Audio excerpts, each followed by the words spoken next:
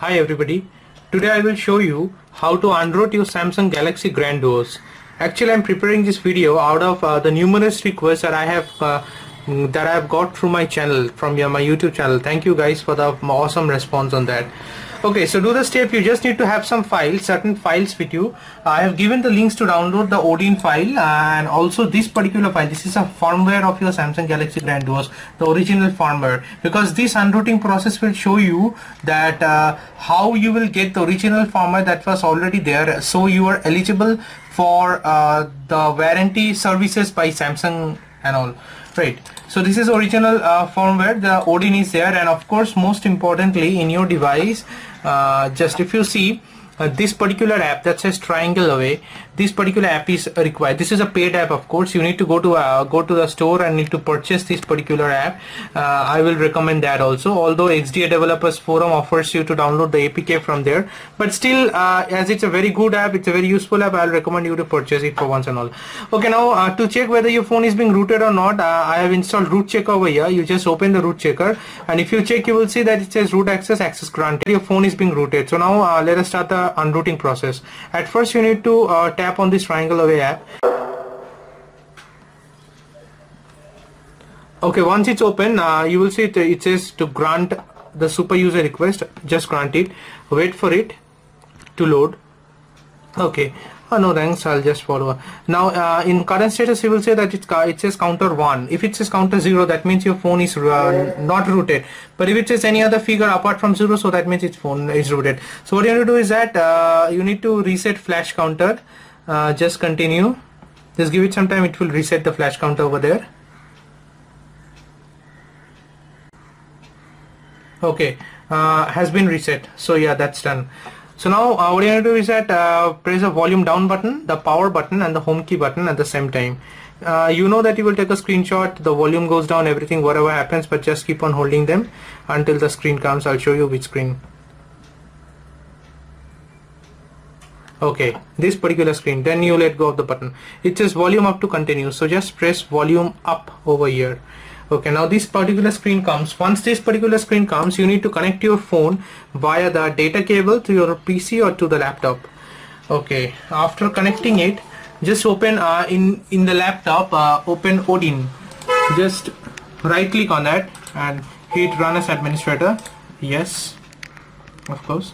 Now in the Odin you see this particular portion turns blue. This is very important. It means the Samsung Kies has been properly installed in your PC or laptop. This is very important. Make sure Samsung Kies is the latest version is installed in your PC or laptop. You need to check this auto reboot button, this F-set reset button, and everything else will be unchecked. Then go to PDA and just navigate through the firmware file, this particular file, firmware file actually. Select it, open it. It will take some time, and now then hit start. Okay, it says please wait. As you can see over here, it says please wait. So this process will take some time to start. Once it starts, you will also see a download bar coming on your phone right over here. Just wait for it. May take a minute or two to start actually, because it will flash the memory with the firmware, original firmware actually. I may crop the video in between just to save time, but here is nothing more to do for you. Just sit back and relax till the download process completes, and I'll let you know what to do after the process is completed. Just hold back tight.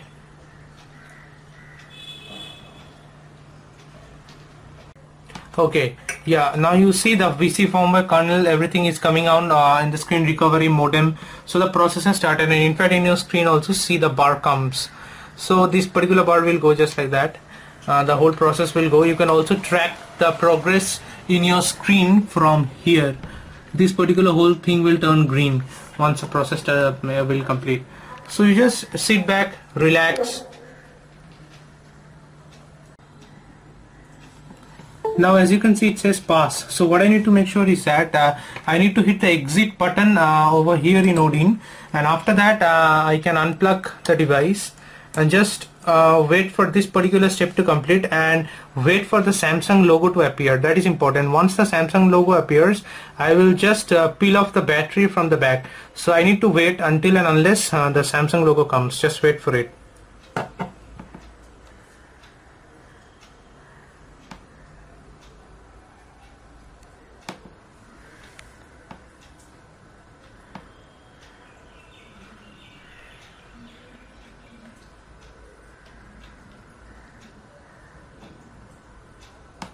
Okay, now it's coming over here, so let me be ready. Yeah, the Samsung logo comes, so I'll just peel off the battery from the back and just make sure that it remains like this for a few seconds. Okay, let's just wait for some time more. Now it's good to go, I guess. Again, I'm pulling up the battery, just the back case in case of security. Okay, now what I need to make sure is that I need to press the volume up button, the power the lock key button, and the home button. So just press the three buttons at the same time. Remember, it's a power up button this time, so just keep on holding them here till the screen comes. It will actually go into the recovery mode of the phone. Okay, here it is. Now you let go of the buttons, wait for the options to appear.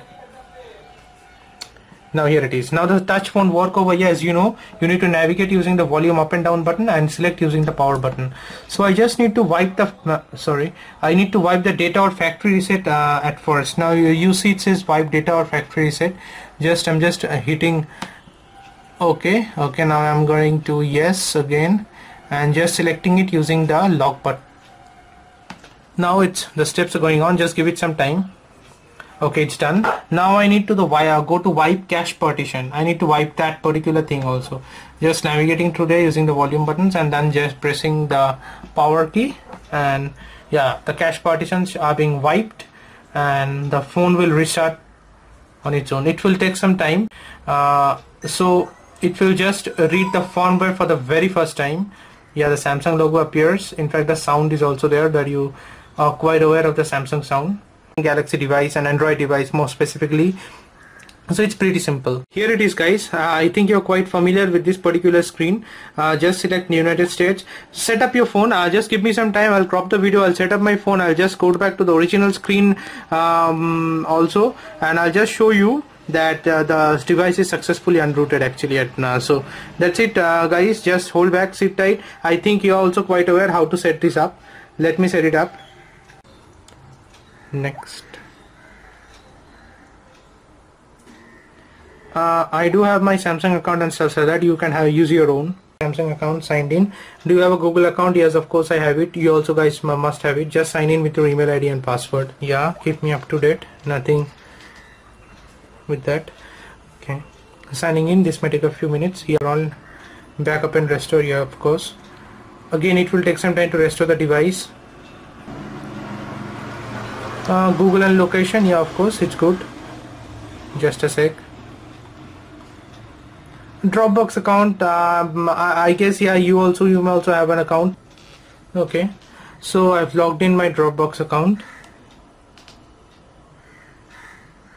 Again, it's going into the Dropbox stuff, like that. I'll just set it later on. And allows files and folders. Okay, allowing it.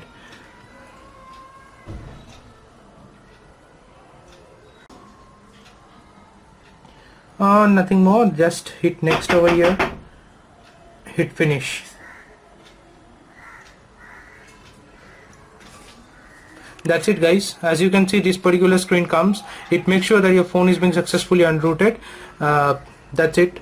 I guess you have liked the video. Please like my video, subscribe to my YouTube channel for more interesting updates as there is to come. Thank you.